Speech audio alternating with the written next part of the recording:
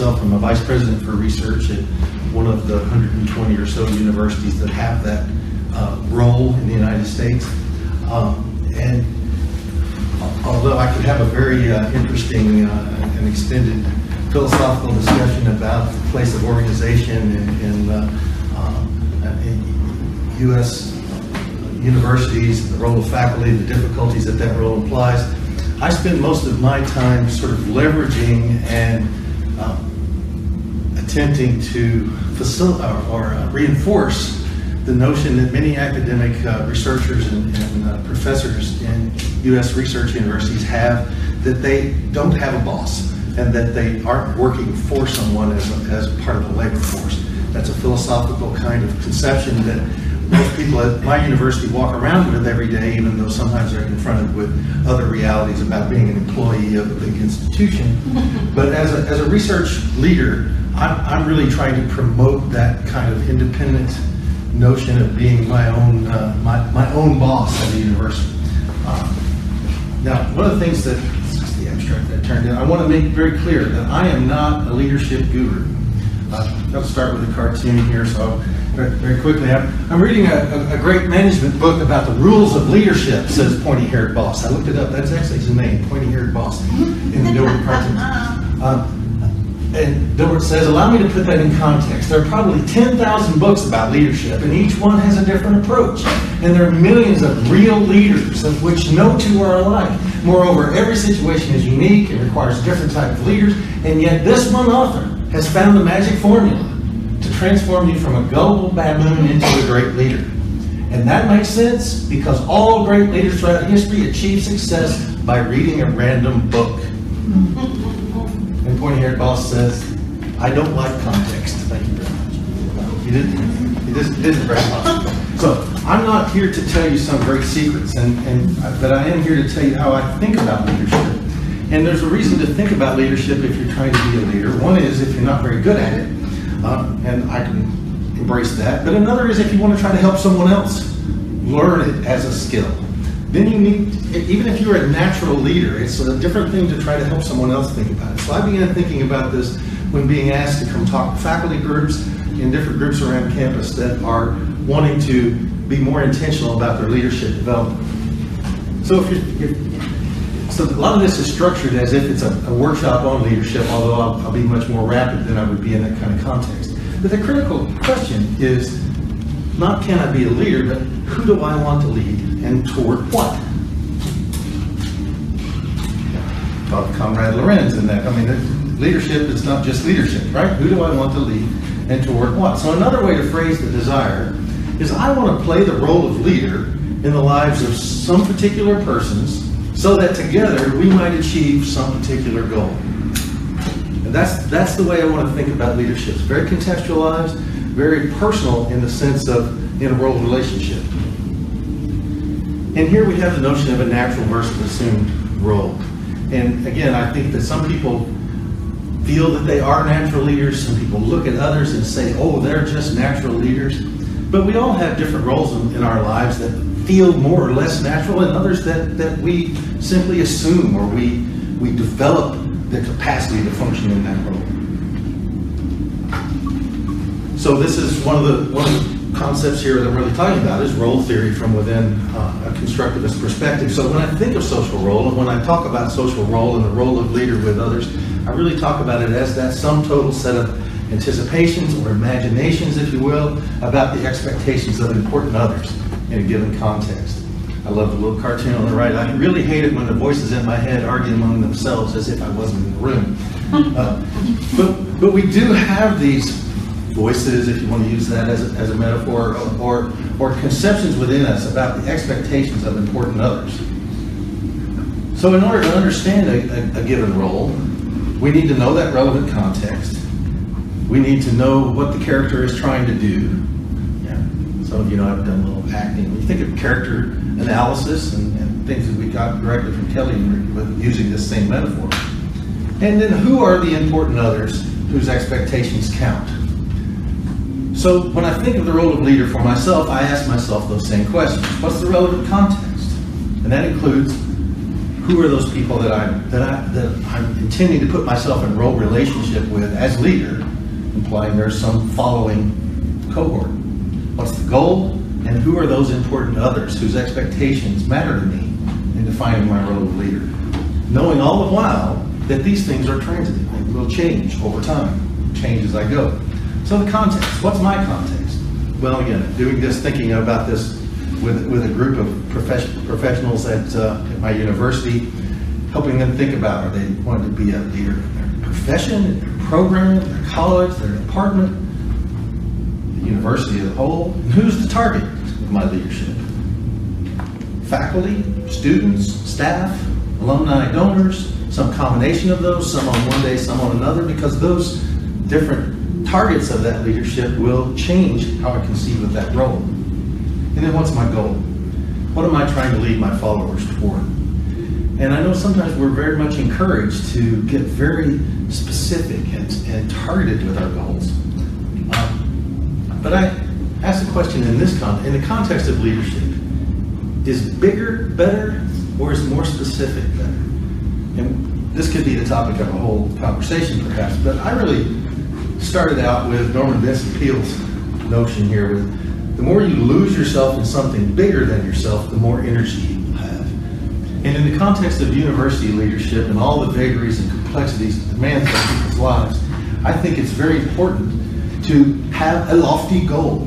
It is actually a lofty charge that we have in higher education. As you were saying, the key profession. Well, we're really trying to change the world in what we do, whether it's in our research or in our instruction.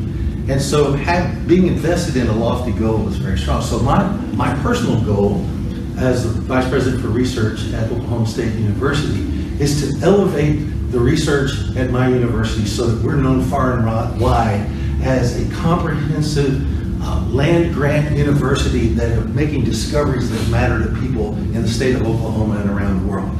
Fairly lofty goal. I can scale that down on any particular day and think about what I'm trying to do today or what I'm trying to do with any particular activity. But I encourage people in leadership roles to invest themselves in a big goal, not just the specifics.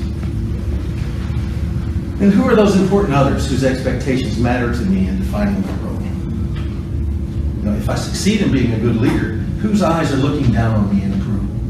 And likewise, whose eyes would be looking down on my failure with discipline? You know, we can get into these things personally. I could share with you some stories about my own life, but one of the things that I really focus on here is the self-analysis, or is any part of that makeup of my psychological audience problematic, such that it creates conflict in my own functioning of the role, and if so, can that change? You know, is it overly demanding?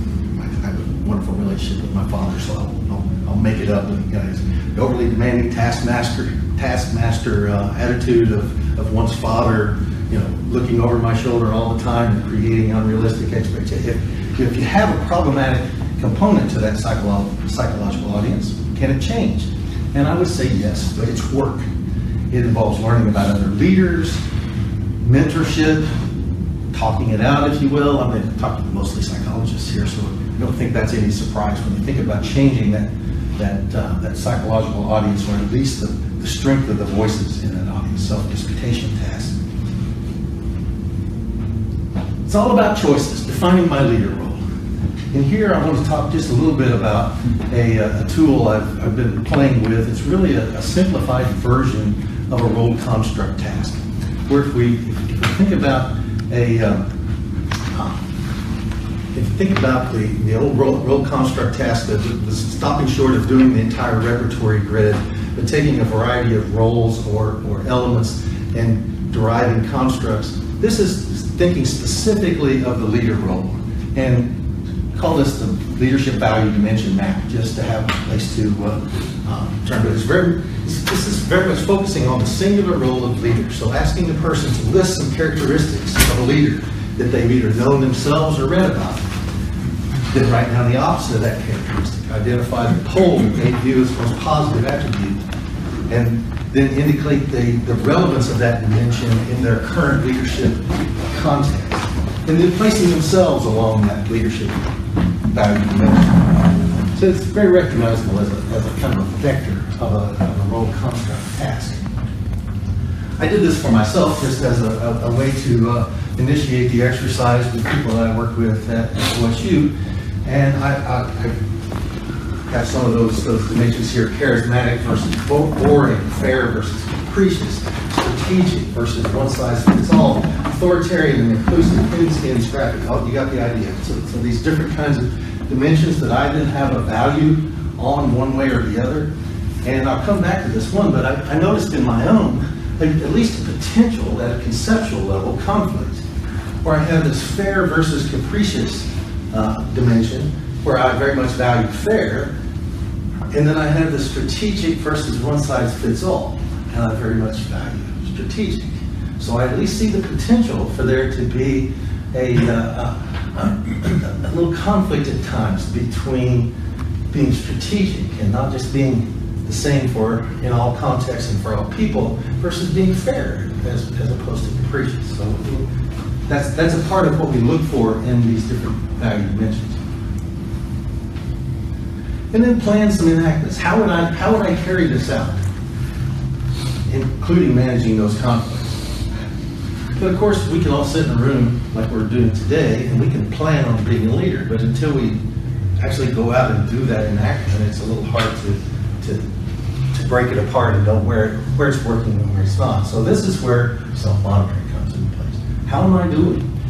Can I look back at my preferred poles? Am I being strategic? Am I being fair? Am I being calm versus reactive? Am I staying in role? Or am I losing it at times and going into how I react when I'm just with colleagues within my own profession, or when I'm with my family and it's not the same role as a leadership role, or when I'm more being in my employee role? Is my role changing? Am I changing? Am I okay with those changes? Remember, all these things are going to change. So at any one, talk about the value dimension map as being a psychological selfie. It's kind of where I am right now and how I'm construing my leadership role right now. But as that's changing, are those changes that I can value and embrace, or are those deviations from my goal? The context monitoring. This is probably the most difficult thing for my own development, is what avenues of leadership, enactment, and goal pursuit does my current context facilitate?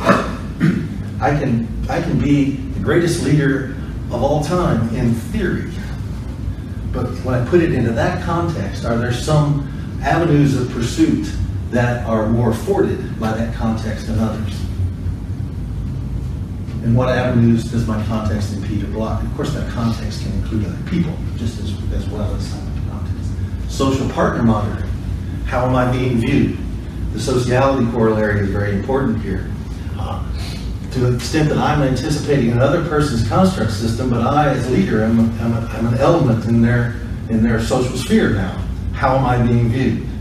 What roles or goals does this person have to either facilitate or block mine? And then, as part of that social partner monitoring, I share this with people. This is a rule of thumb, a heuristic that I think is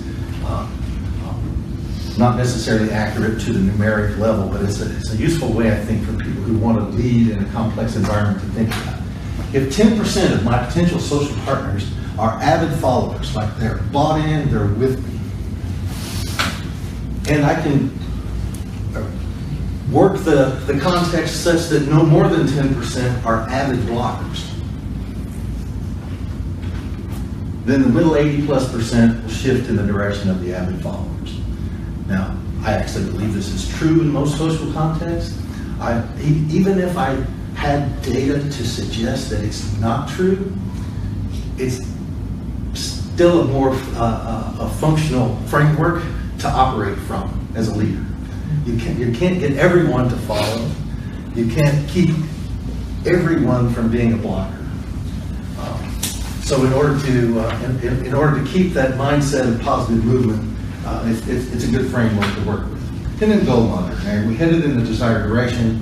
Does my goal need to change? Is it too lofty? Is it in a direction that's no longer afforded?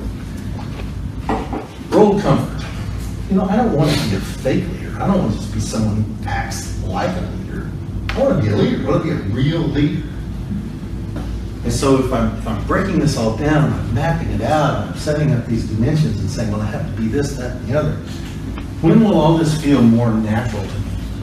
I suspect some of you remember some of the work that Trevor Butt and I think you do this with Bill Burr, I'm not sure, but they looked at the subjective sense of being oneself. When people say, I don't really feel like I'm being myself right now, what does that mean? And when people say, oh, I really feel like myself, what does that mean? What's the context distinction? So when a leader is being him or herself as a leader, their research suggests that it's when we're enacting a role. It's not that we've gotten out of enacting a role. In Constructivist framework, we're always in some role or another, or multiple ones. It's not that we're not doing that. We are enacting a role, but that it's so self-practiced that self-monitoring operates without a lot of effort. We're able to monitor our functioning within that role without a lot of conscious effort. That's when we feel like we're ourselves.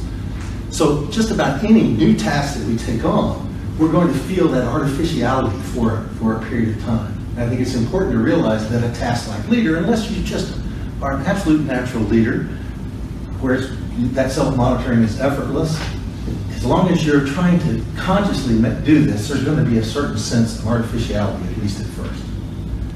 So it's all about practice. So I do think that constructivist psychological principles and tools have proven, at least to me, equally useful as a vice president for research as they were as a psychology professor or psychotherapist. And if you start with a Dilbert, you got to finish with a Dilbert. So pointy-haired man says, experts say I can appear charismatic by setting high expectations. Dilbert says, or maybe you could improve your charisma by fixing your character flaws instead of making me work harder. Pointy-haired man, no, I'm fairly sure the problem with my charisma is on your end. So again, I am no guru. These are how I think about leadership when I'm attempting to enact my own role as a university leader, and how I've attempted to break that down using some of these constructivist concepts to communicate them to others. And I'm very aware that positions of power obscure feedback regarding leadership effectiveness. So it's very likely that the kind of feedback I get in my social environment as a university is not exactly as accurate as I might wish it to be. Thank you.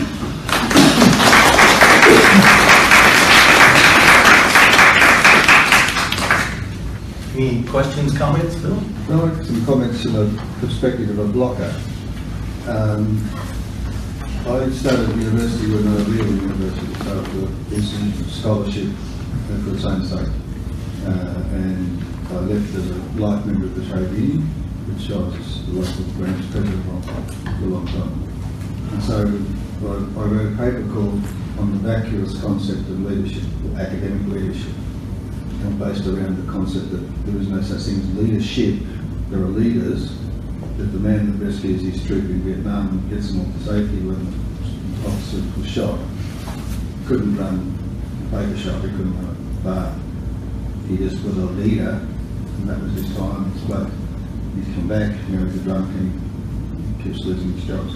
So leader as a generic concept, like creativity is a generic concept, it doesn't exist.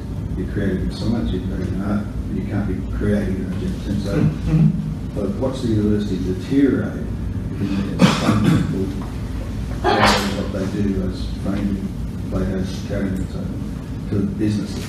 John Dewey was writing in the 1930s that businesses and we destroyed the university.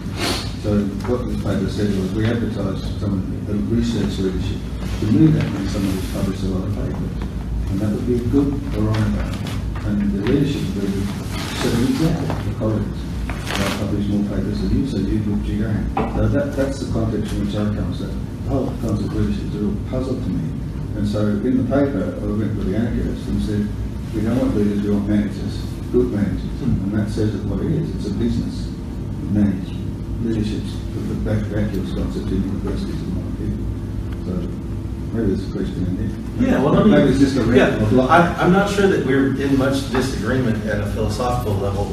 Certainly the state of higher education, I believe in Australia, very much like the United States, is having developed a business model, and we have done this thing where we put people like myself who, as many of my psychology department colleagues refer to me as having gone to the dark side, moving into administration, that I have a very dual role of a manager and a leader. So I'm a boss of a certain sector of the university's administrative structure, but I'm also expected to elevate certain aspects that I have no direct power over, and if I'm going to influence them at all, it has to be at that leadership level as I've defined it here today.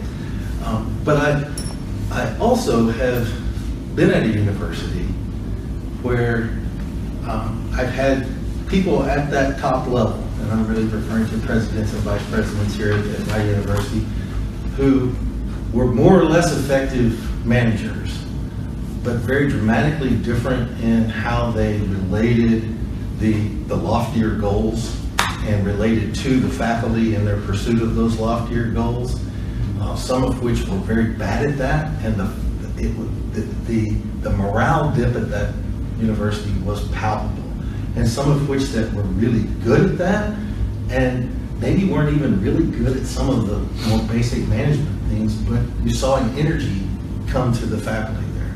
So it's not a philosophical argument, it's more of a practical argument. So that, yes, I'm going to run the research services operation at my university, and yes, I'm going to run the research compliance and manage those things, but I also want to be part of a positive research culture at my university. And that's how I think about the leadership pieces, not so much that those successes are attributable to me. So I think I agree with you in lots of ways, but at the same time, there is a spot for managers that have a negative relationship with the culture at a university, and I'm thinking about leadership as being intentionally trying to have a positive culture. There was a criticism. Yeah. The magazine of the Union in Australia had a headline of the current issue. It's called The Advocate, and it had Australian universities ranked top in the world, and then ... in vice chancellor's salaries. Gary? What rewards do you get? I often heard that the higher up someone is in the hierarchy, the less positive feedback I get. Interesting. What rewards do I get?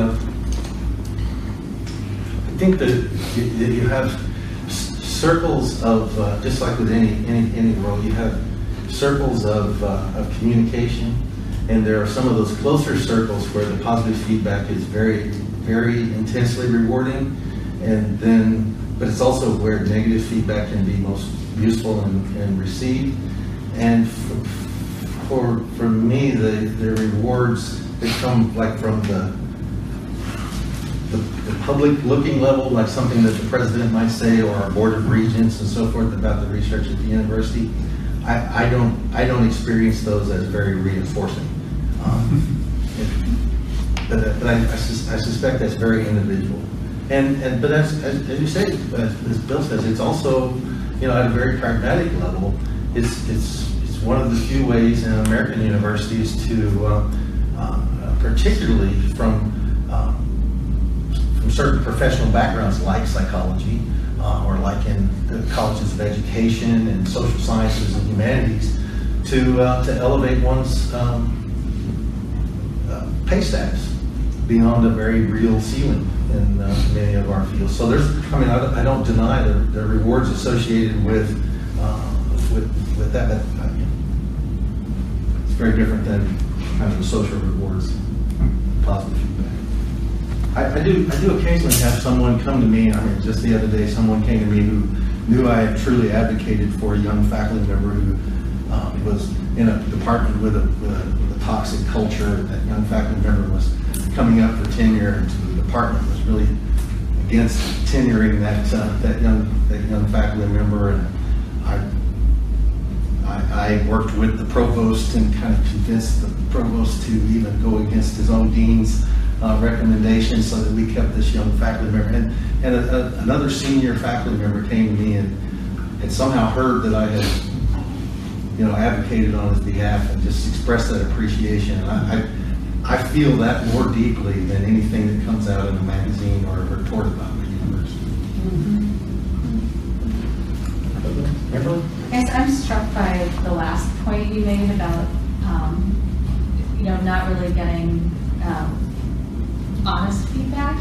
And I just keep thinking, oh, it's lonely at the top. But it can be lonely at the top, I guess.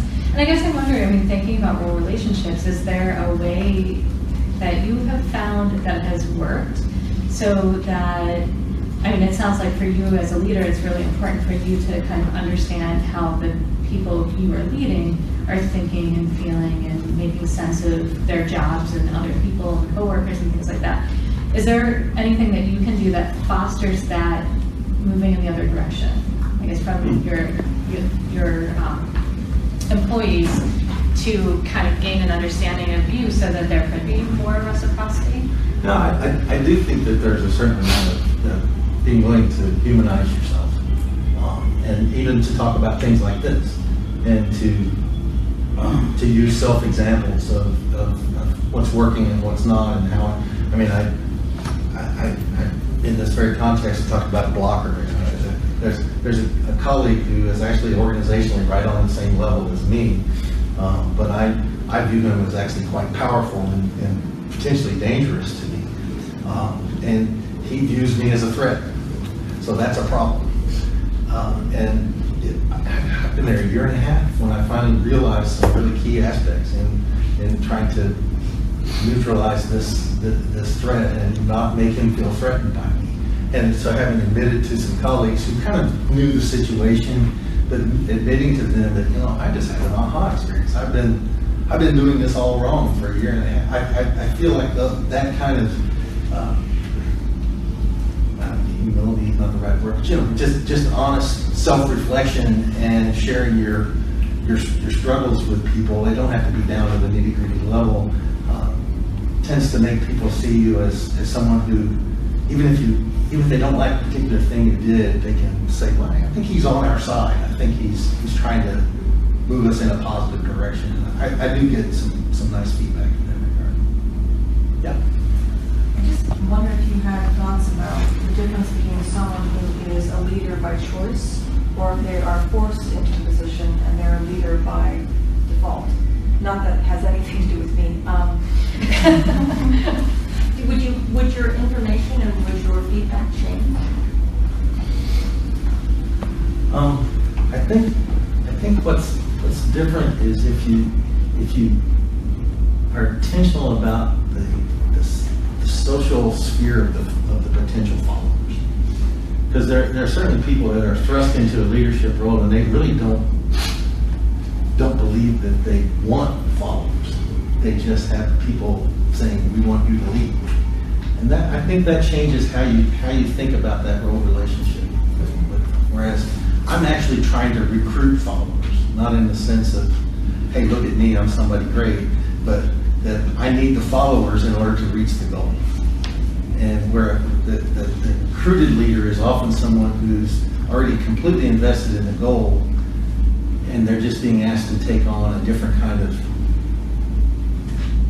social status in regard to their peers. So they don't tend to be recruited.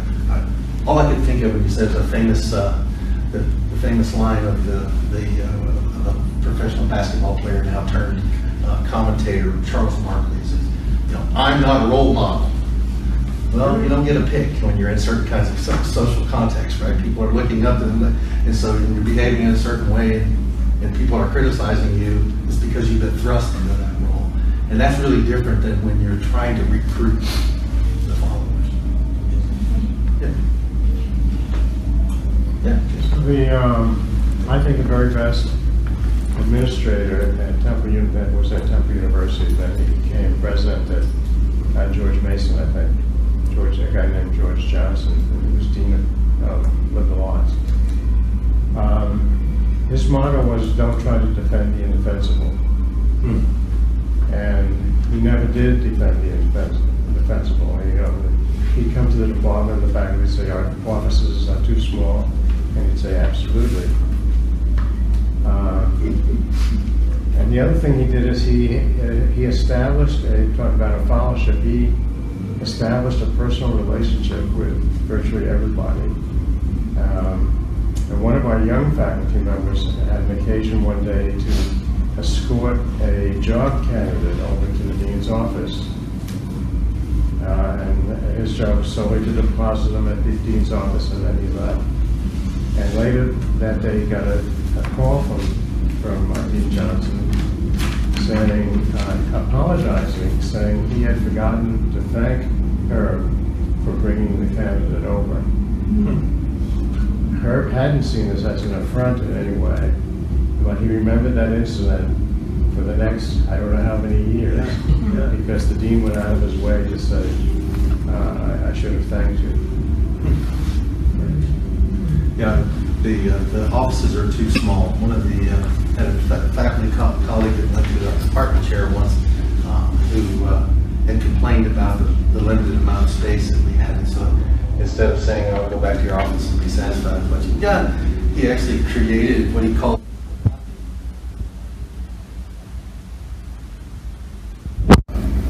brought this concern to his.